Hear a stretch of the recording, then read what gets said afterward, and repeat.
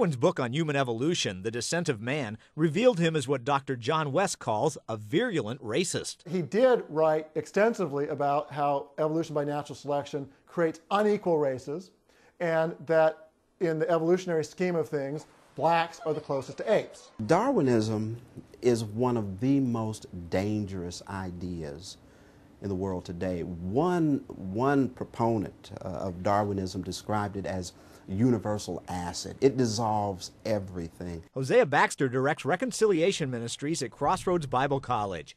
He says racism had always been around, but Darwin gave it an air of scientific legitimacy. Blacks and Native Americans would be portrayed as savages or ignorant or people who could not be civilized, no hope of being civilized. Baxter works with Dr. Charles Ware, co-author of Darwin's Plantation, Evolution's Racist Roots.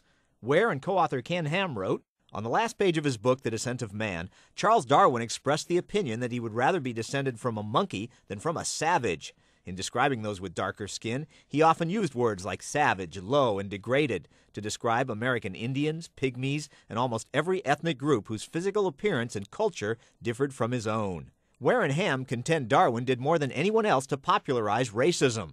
Another quote, one professor in the 1880s wrote, I consider the Negro to be a lower species of man and cannot make up my mind to look upon him as a man and a brother, for the gorilla would then also have to be admitted into the family. Since blacks were somewhere in the evolutionary scale between apes and men, they did not have souls. And since they didn't have souls, some argued we don't even have to preach the gospel to them. Slavery and segregation kept the races apart, but maybe even more dangerous was how Darwin's theories led to active eugenics, the idea of trying to breed a better human being. Baxter says eugenicists were asking, how do we stop the breeding of these inferior races? It led to the forced sterilization of 70,000 Americans, many of them blacks.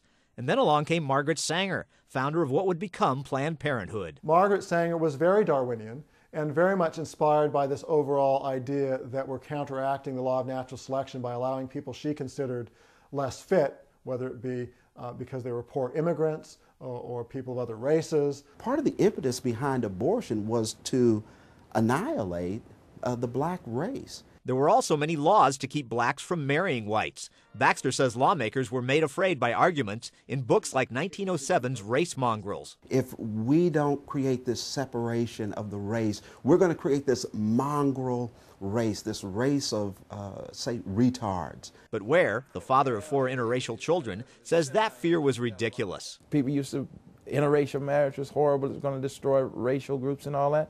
Hasn't destroyed anything. We're still human beings. Ware has dedicated his life and his ministry to undoing the damage of racism. Bringing red, yellow, black, and white together based on biblical principle. Here in Indianapolis, Indiana, Dr. Ware heads up CROSSROADS Bible, a small college, but one with big ideas about racial reconciliation.